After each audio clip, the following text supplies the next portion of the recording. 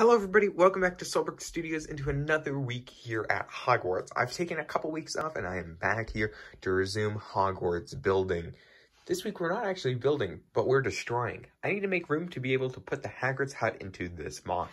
I'll be putting in Haggard's hut kind of in this area. Now, I'm still building Haggard's hut as of the time of recording this video, so I'm just going to kind of break down a large section, the size of it, and then next week I'm going to put it in and add the pieces around it to make it feel like it's actually in the display and not just sitting, you know, kind of around stuff. So let's begin by taking off all these slopes and stuff like that. I will say with this, I want to be able to leave this area in. I don't want to touch the Hogwarts Express and Haggard. Just want that to be left. I'm also wanting to say how dusty Lego sets get. Like, this has been here a month and dusty. So I've removed all of these slopes, G-slopes, and studs. You can see a little bit of them remaining back in here on the area I'm not going to touch. But now it's time to remove a bunch of plates. Now my plan is to kind of stop taking stuff off around here and then leave most of this stuff back in here to itself. But pretty much after this, all stuff I'm going to take off. Here's the area completely cleared off.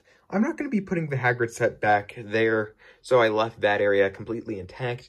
And then this area I cleared off and cleared as much plates as I could this way until I was hitting the train station, because I want to leave that area there as we talked about previously. But if you back up from the mock, it just looks, you know, kind of like the olden times of the mock with the giant white table poking through.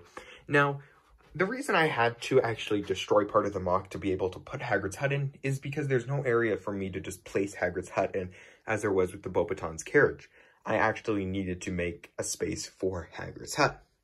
Now that space has been made, so once I have it fully built, I'm going to put it in. The butt of the set's going to hit up against this plate and it's going to come forward, and then I'm going to plate around as it was previously so the set will be nicely in this area. It's probably going to look something like how this tree looks in this area of the green forest. Here are all the pieces that had to be removed to be able to place Haggard's hut in. A lot of the plates may or may not go back depending on where they need to go and how big of an area on either side plates need to cover. All these studs, G-slopes, and slopes will go back into the mock once Haggard's hut is placed, so they can be a variation in the plates and the look of it to give the mock more of a three-dimensional look. With that being said, I will see you next week when we add in Haggard's hut.